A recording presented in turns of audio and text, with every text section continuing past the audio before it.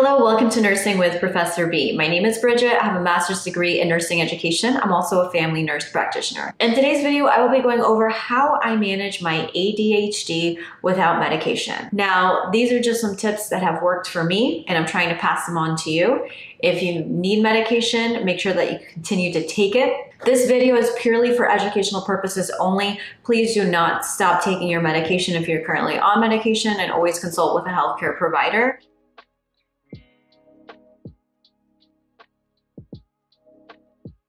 Keep in mind that the latest Diagnostics Statistic Manual, which is a DSM, did away with the label of ADD and just all labels it as ADHD. So I started taking medication for ADHD when I was in my master's degree nursing program for nurse educator, because it was writing so many papers and I just couldn't focus. It was a struggle for me. So I went to a psychiatrist, we talked, spoke about my symptoms. I officially got diagnosed with ADHD, even though, again, like as a healthcare professional myself, I kind of always suspected I had it because I'm a little different than other people. So the reason why I decided to no longer continue taking ADHD medication was because I noticed that what was prescribed to me was Adderall. And I noticed that it just made me very irritable. It had a lot of physical side effects like the tachycardia, fast heart rate that I didn't particularly enjoy.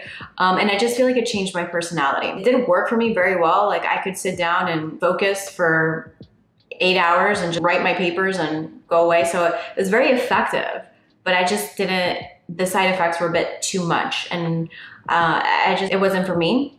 So there's a few things that you can do to help you manage your ADHD more effectively and without necessarily medication. So tip number one would be to eat healthier. Me personally, I'm a vegan. I've been vegan for about 15 years now, but you can be a vegan and eat junk food. Like you can, so just because you're vegan doesn't mean that you're healthy, but avoiding a lot of sugar, a lot of processed foods, avoiding simple carbs. So I always have, for breakfast, I always have my protein shake with almond milk. The brand that I use is Orgain. I buy it on Amazon. It's organic protein. It was actually formulated by a physician that battled cancer himself. So I eat pretty healthy, lots of fruits and vegetables. Another thing is staying hydrated, drinking plenty of water. Now, I'm a hot mess. Maybe I don't look like I'm a hot mess, but I also have Sjogren's, which is an autoimmune disorder, and it basically dries out my eyes, it dries out my mouth, everything. Think of like a little raisin that all the water has been sucked out of it, and that's what my body feels like. So I have to stay hydrated, not only for ADHD, but for my Sjogren's. But water helps you with fatigue if you feel tired. It could be because you're dehydrated. Our sense of thirst doesn't kick in until we're dehydrated. So a sense of thirst is not a good indicator if we're getting enough water or not. So drink plenty of water. It helps keep you alert and not mentally fatigued. The other thing that really works for me is having routine. Steve Jobs believed in something that was called decision fatigue, where it says that we only have a certain amount of choices and decisions to make in the day before we get exhausted, or we just get decision fatigue and we don't want to do anything else, right? So with ADHD, you have a million thoughts running through your mind. So what you can do is to set a routine so that you know what you're doing every morning. So for example, I'll pose you this question. What do you think saves more time? Eating the same thing every morning for breakfast, or not knowing what you're gonna have for breakfast? So, you know, this may not work for you, but I don't mind routine. And every single morning I have the same thing. Like I already said, I have my protein shake with half a banana and almond milk. That's it. I know when I wake up in the morning what I'm going to eat. I don't have to think about it. I don't have to be like, what am I gonna have for breakfast? And then spend like 10, 15 minutes thinking about what am I gonna have for breakfast and looking through the cupboards. So that helps with not having that decision fatigue. On my days off, I also work out at the exact same time every time. So I wake up and I know that I have a workout class. I like to work out in the morning because it just gets my day off right, and exercising helps strengthen the neurochemicals that help with focus. So on my days off, I work out at the exact same time. So I know I have to wake up, have my protein shake, go to class. So on days that I work, I have like several outfits. And again, take the tips that work for you. And if you don't like them, you don't have to follow them. But again, this is what works for me. So I have the same type of pants that I will wear to work. So I have like three or four pairs that they're comfortable. I like how they fit. And for work, I'll wear the same thing. So I teach mental health, and a lot of times I take students to the mental health facility. So I have to wear clothes that's very neutral, that's not loud, that may not agitate the clients, that's not form-fitting. So I will wear the same thing. I'll wear black pants, a black scrubbed top, and it just makes my life easier. That I know that's kind of like my uniform. If you have a uniform, you don't have to sit there and decide like, oh my gosh, what am I gonna wear today? I have no idea what I'm gonna wear, what I'm gonna do. I also wear the same pair of shoes for work. It's also more hygienic, especially in the medical field or the nursing profession. I don't want to wear shoes that I wear in the hospital at other places, but it also helps me, like, I know every time I work, I wear the same pants, the same top, the same shoes, so I can get ready quicker. Like I mentioned before, exercise is so important. There have been studies that show that exercise does help with not only depression, but anxiety, focus. So by exercising, you are enhancing the good neurotransmitters or the good neurochemicals that help with focus. I try to exercise at least 3 to 4 times a week. Like I said, even with my autoimmune condition, when I don't exercise, I can feel the difference in my body. Believe it or not, my eyes get more dry, my mouth gets more dry when I don't exercise. So exercise is a priority for me. Tip number 6 is I will pick out everything that I have to wear the next day, and I will pack my gym clothes or books or everything that I need to take the next day, the day before. It significantly affects the amount of time it takes for me to get ready, and it's made me be late before.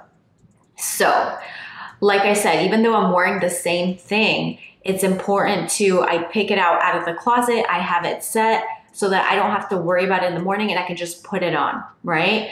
Like I said, when I don't do this, I'm running, like I'm rushing to get there on time. Also, if I know I'm working out the next day, I'll pack all my gym clothes, the towels that I need, because I do a lot of the hot yoga and the Pilates.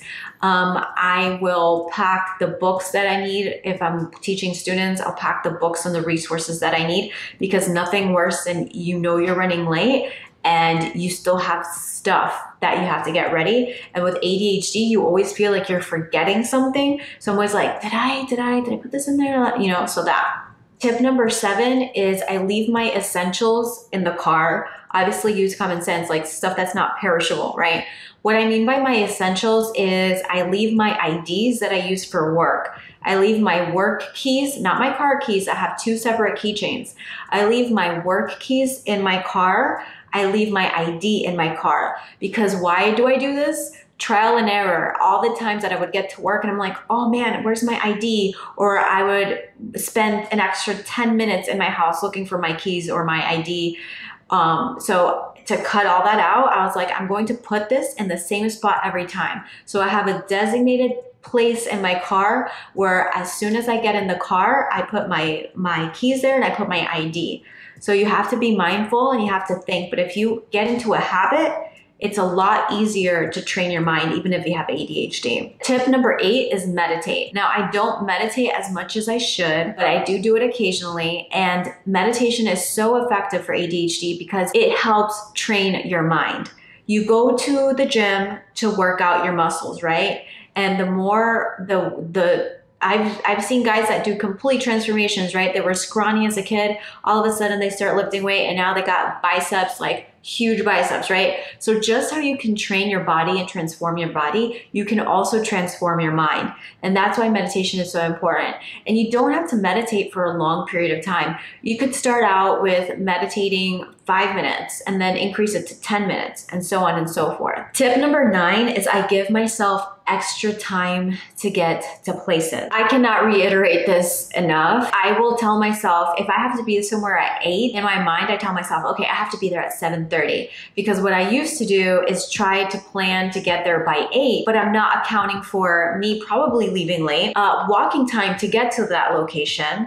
So it was just a hot mess. So I tell myself, okay, I have to be there at 7:30 if I have to be somewhere at 8. And I give myself extra time in the morning. Like I have to wake up earlier than probably most people will to make sure that I leave on time. Tip number 11 is sleep. And you want to sleep at least 7 to 8 hours if possible, right? I know that people have 2 jobs or they have kids they have to take care of, but if possible, you have to take time for yourself, right? Put the mask on you before you try to help others. How can you help others if you're not at your best? So I really try to at least sleep 7 to 8 hours a night. There are things that you can do if you can't sleep. Like for me, what works for me is I need the room to be completely dark. I don't use a white noise machine, but there are white noise machines out there if that helps lull you to sleep. There's apps out there like Calm. You can listen to a story before bedtime. You can try meditating before bedtime. I recently checked out an audiobook on Hoopla, which is HOOPLA.com. And